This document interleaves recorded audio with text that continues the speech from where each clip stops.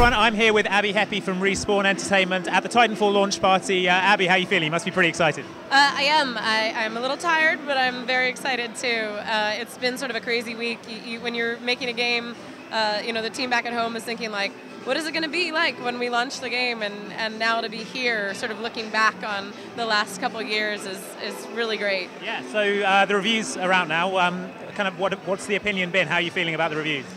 Really good. There's been a lot of positive stuff said, and the feedback from the community has been really fantastic. And it's wonderful because it's always that nerve-wracking moment before it goes out into the wild, and like, what is everybody really going to think? So it must be a relief to have it all kind of out there as the community manager. When, for example, when everyone sort of picked up on the monsters thing in the art book, and everyone's like, "Oh my God, there's going to be monsters," and you couldn't really talk about that kind of stuff. I guess it must be a relief for you. Yeah, it's nice to finally be able to tell everybody sort of the full scope of what's going on in the game, but at the same time, we have all of these things in front of us. What are the updates going to be? What is DLC going to be? How do we support it after launch? And so it's like, you've just finished, but your work has just started also. Yeah. So how have the reactions been coming into the Twitter account? Have there been any kind of unusual reactions from people? Yeah, we've heard from a lot of people who don't normally gravitate towards first-person shooters, that they're really having fun and really enjoying it.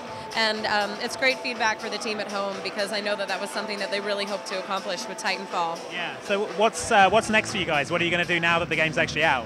Well, as much as I wish that we all just got to go off and have a vacation, the team is already, working on the content that follows this, working on the DLC updates that are covered in the season pass, working on adding private matches to the game, so free updates, paid updates, and also, doing any patches, fixes, rebalances that need to be done.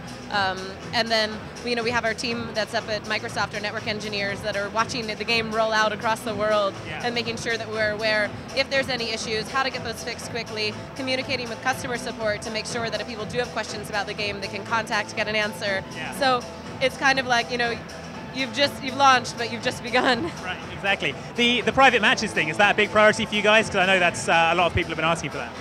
Oh yeah, absolutely. And we knew that it was something that the game would need to have.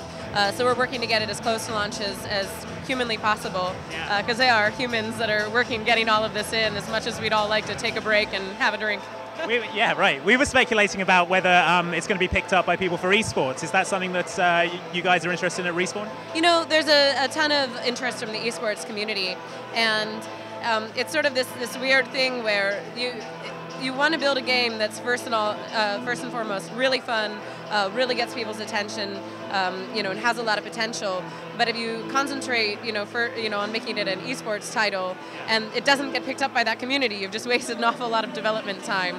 So, now we're sort of taking that all into account and evaluating and seeing, what really can be supported, and we'll see where it goes from there. There's definitely been interest. Yeah, it's kind of cool that you guys, by virtue of sort of launching at the same time as the Twitch update for Xbox One, you've kind of become the poster boy for Twitch. How do you guys feel about that?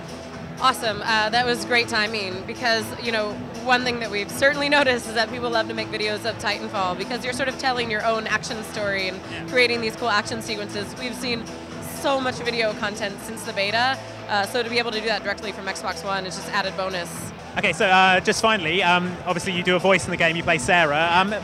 Maybe not many people know that, but how was that for you? It was really fun.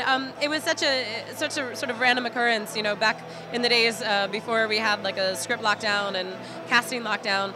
We would just fill in, voices for characters, and mine stuck. And it's great because, I'm always out talking to press and everything. It feels like my little tangible contribution to Titanfall. And it is really surreal to hear my voice go, "Stand by for Titanfall." I'm like, TV, I saw it on TV. I mean, it's just really incredible. I'm so glad they gave me the opportunity. You were at the Microsoft E3 conference, right? That was your voice that came on over the...